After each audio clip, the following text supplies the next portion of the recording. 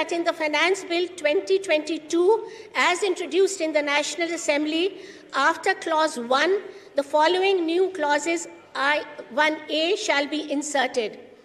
1A, Amendment of Petroleum Product, Petroleum Levy Ordinance 1961, 25 of 1961, in the Petroleum Levy Ordinance 1961, 25 of 1961, for the fifth schedule, the following shall be substituted, namely, the fifth schedule, Section C, Section 3. Carry on, please. Just read it out. थोड़ा सा पढ़े.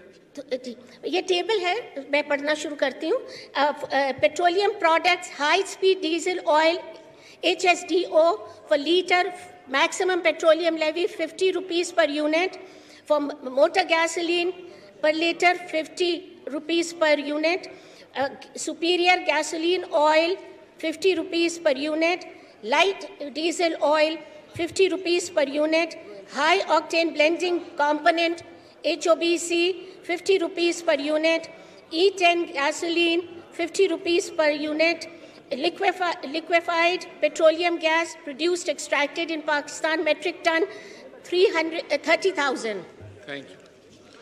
Now I put the amendment as moved by Minister for Finance and Revenue to the House. The question is that the amendment as moved be adopted. All those in favor of it may say aye. All those against it may say no.